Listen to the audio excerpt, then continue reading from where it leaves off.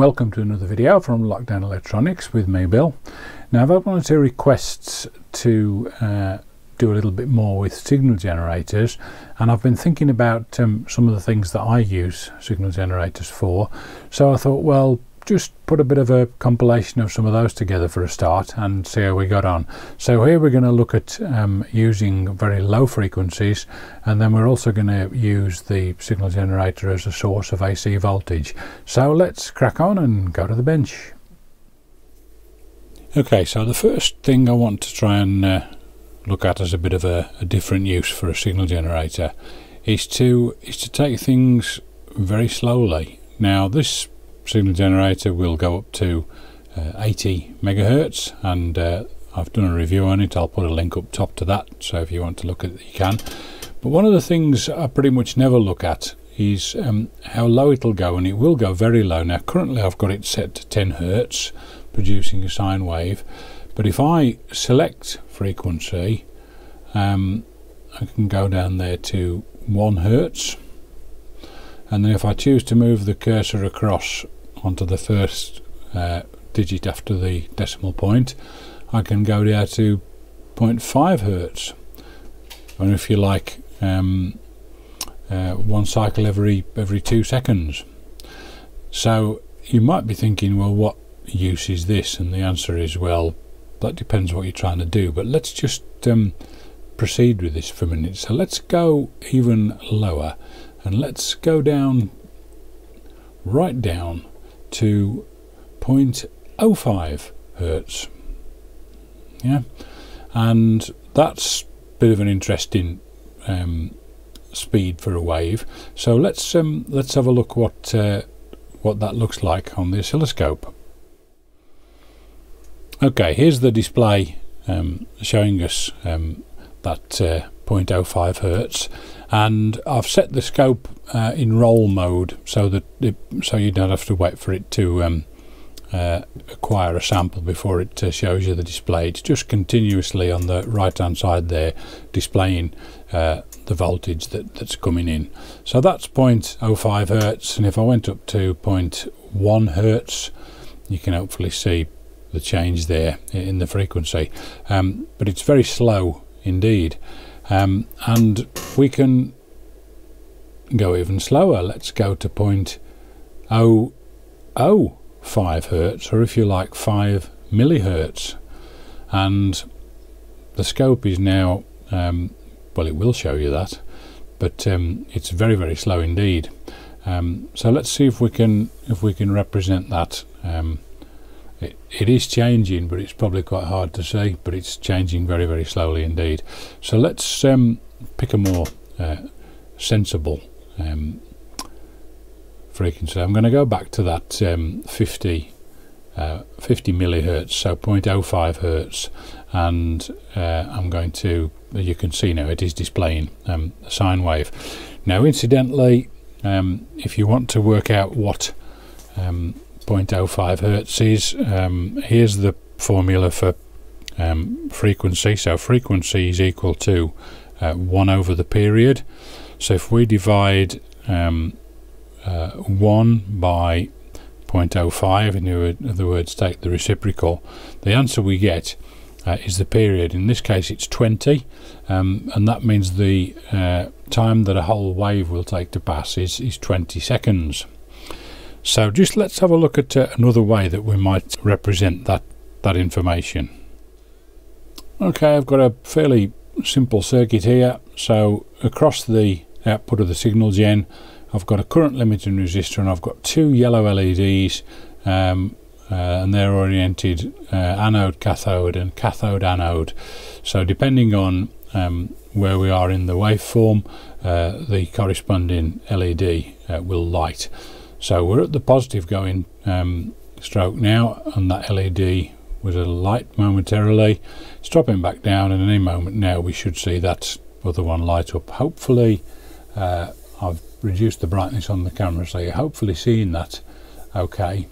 And there's a couple of things going on here. They're off for quite a long time because obviously it reaches a point in the wave where we're below the required forward bias voltage for the LED to actually light. So if I just speed that up to 0.1 hertz, hopefully at 100 millihertz you can see it a little bit quicker. Let's go up to 0.5 hertz. Yeah, there you go. You can now see each LED flashing alternately. Now if I were to pick a square wave, what we should now get, there we go, is a much more instantaneous swap over, because no longer have we got the sine wave varying up and down gently. We've now got either a positive or a negative going wave. So if we drop back down to, that's 100 millihertz,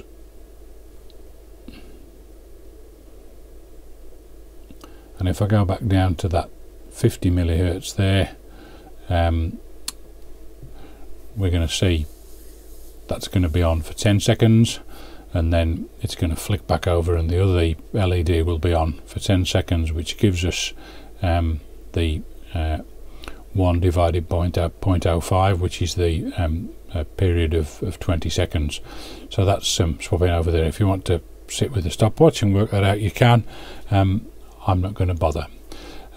So question is, what on earth is the use of that? Well, I think I've probably demonstrated it there, because another option would be to pick a waveform, in this case a pulse, like so, and we could then arrange the duty cycle on the pulse to be, shall we say, 10%. So I'm just going to try and set that up for you now.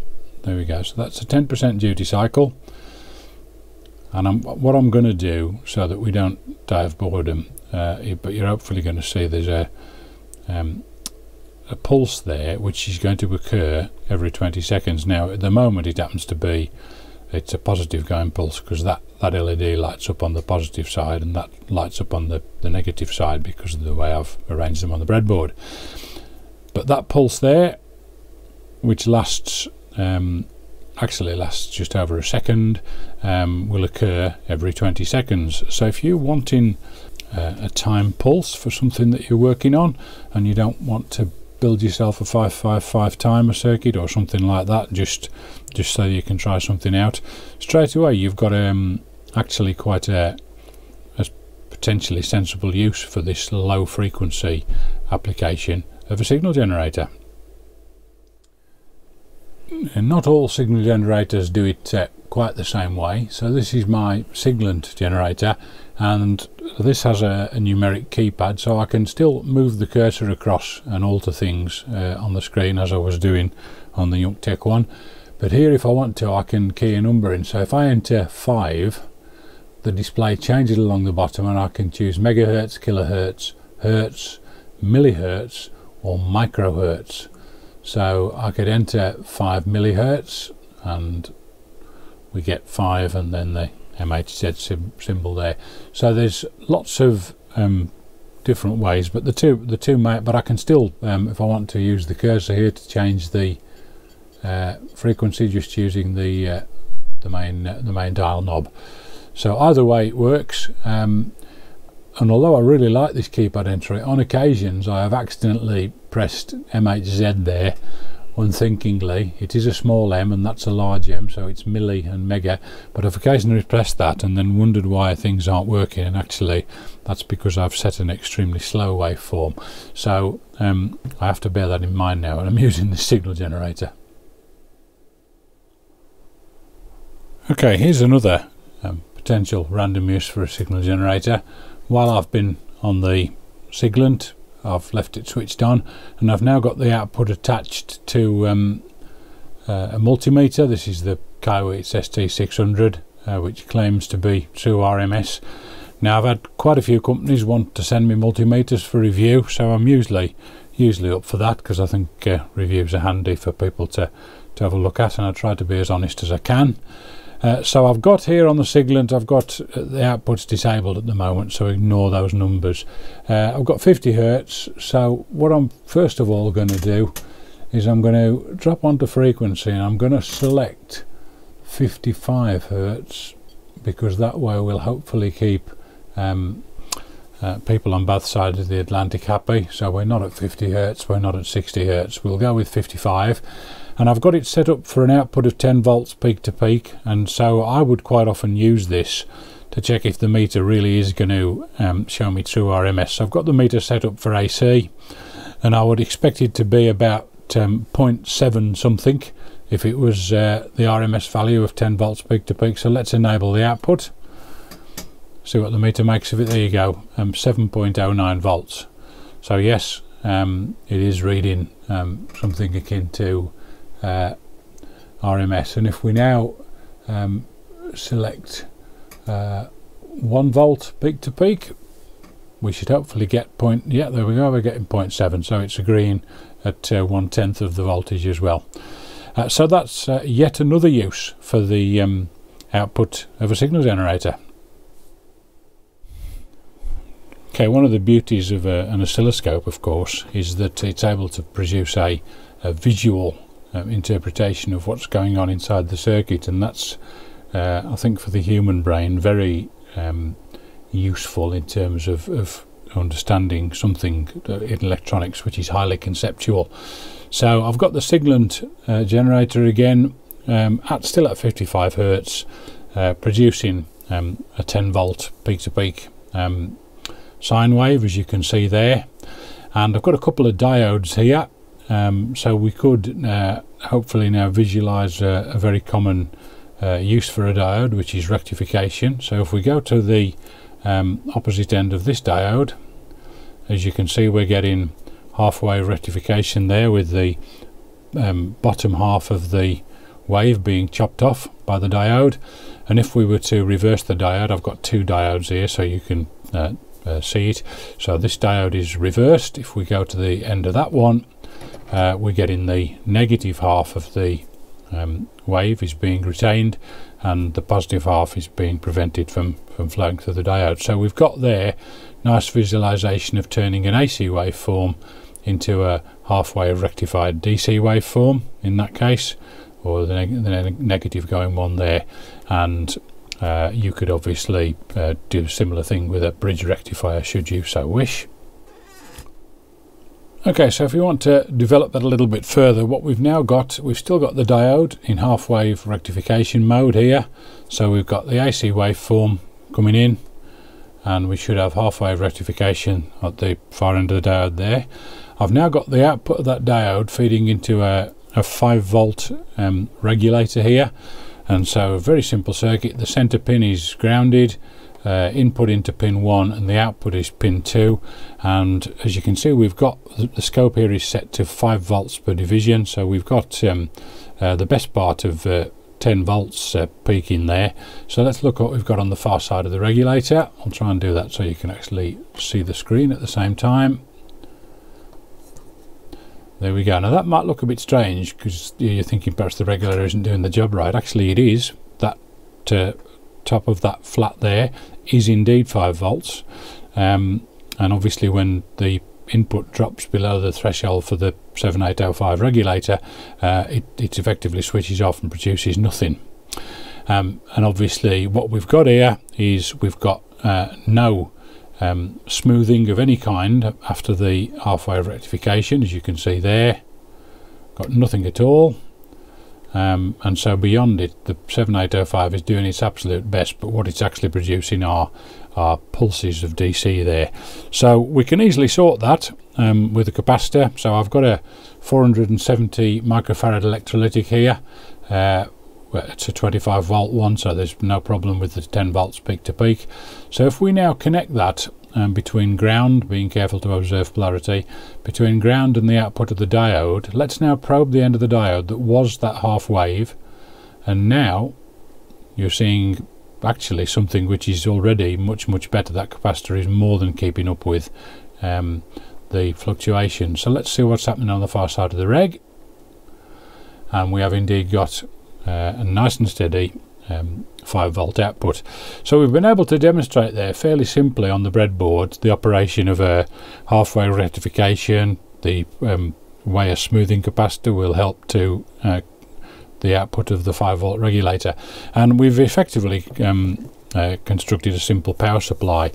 Now the output, the AC waveform we're using, is coming off the signal generator, so it's not capable of producing lots of current, but what it is capable of doing here on the bench in the lab is showing us visually what happens in a circuit with different size capacitors.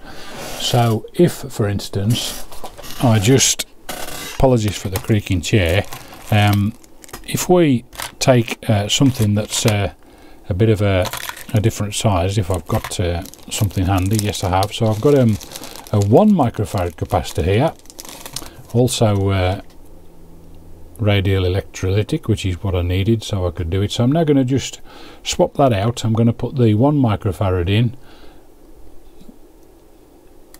like so, and so let's now probe the output again, and as you can see, it's not topping up those peaks anything like the 470 was. And if we check the output, we have got a slight change in the shape there. If you watch that little knee, if I pull that out, you'll see it does have some effect. So 1 microfarad isn't enough, 470 is clearly plenty. Now if you started putting lots of load on the output of that, you would clearly eventually reach the point where the 470 microfarad capacitor couldn't keep up either, and so to continue the experiment further, you might produce a bridge rectifier here, which actually fills in the half wave gaps there with a pulse put there as well, and that means you can then have the benefit of both sides of the rectified waveform. That's for another video, and there you go, that's yet another use of a signal generator, which is providing the AC supply for this experiment. Okay, well that's a look at a few more uses for a signal generator, and hopefully it's inspired you to perhaps think about the kind of things that you could put the signal generator to some good use. So I hope that's been helpful. Thanks very much for watching, and look forward to seeing you on the next video.